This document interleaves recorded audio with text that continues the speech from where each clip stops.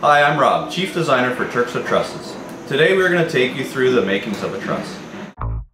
Our process starts with only the best kiln-dried number 1 and number 2 grade lumber.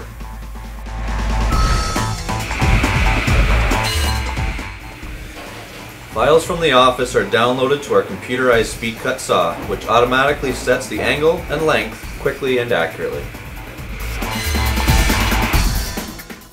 Our automated component saw allows us to cut 5 angles at once.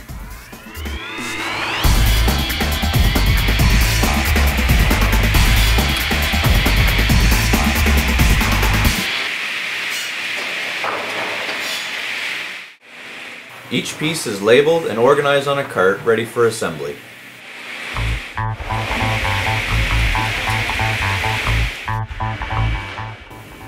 From the carts, each of the 4 lines fits together their pieces of the puzzle.